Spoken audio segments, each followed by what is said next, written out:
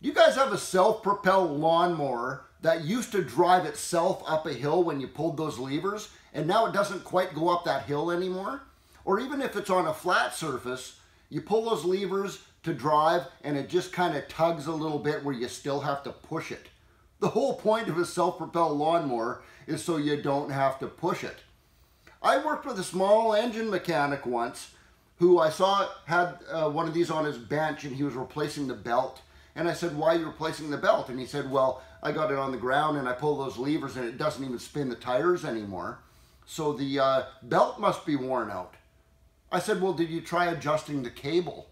He said, well, there's no adjustment on the cable.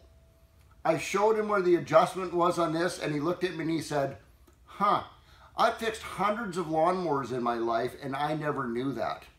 I'm going to show you what I showed him. Don't take it into a small engine shop just yet, guys. I might save you some money here. This is so ridiculously easy to do. This is literally, I'm going to say, a 2-sip job. Let's do this.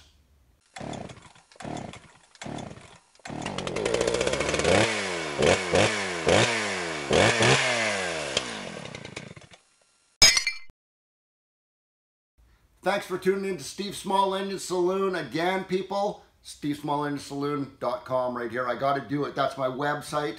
I got that up here in the information button for you too. I got some links in the information button as well as at the end of this video. I got some clickable links there for you too, that you get back to some of my other videos that might be relevant for what we're talking about today. So stay tuned for all of that. Check it out when you get a chance. Here we go.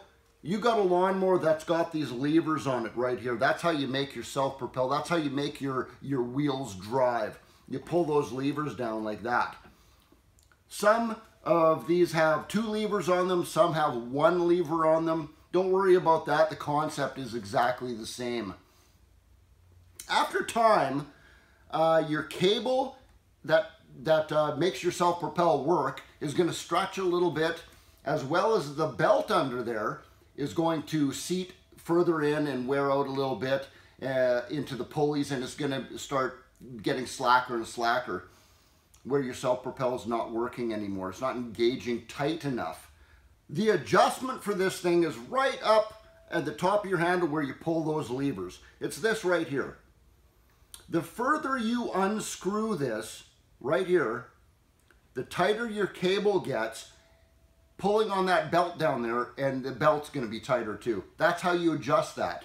If you've never done this before, you may possibly need to use a 3/8 wrench or a 10mm wrench. It fits right on there like that. But most of these things that I've ran into, you can do it with your fingers. Really easy once you get that going. I'm going to show you right now.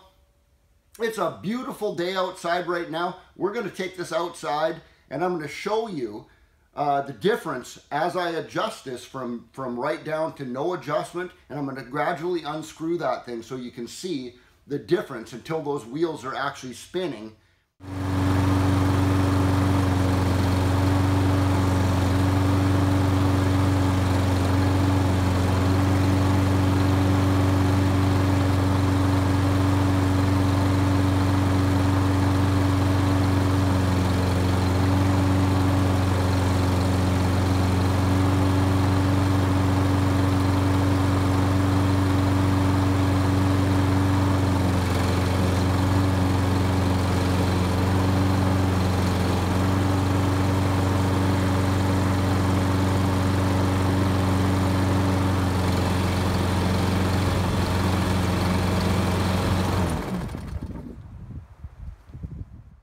It's as easy as that. Adjust your cable. If you actually have that cable all the way out, unscrewed as far as it can go, and you're still having that problem, then maybe we need to start talking about maybe your belt does need replaced, maybe there's something wrong with your transmission, something like that. But try that first. Guys, I think I really saved some of you guys some money out there. I certainly hope I did. And so give me that thumbs up button, guys, that like button right there. Put some comments right down here underneath this video. Share this with your friends. Subscribe to my channel. And what did I tell you? That was a 1-sip job there for me. Steve out.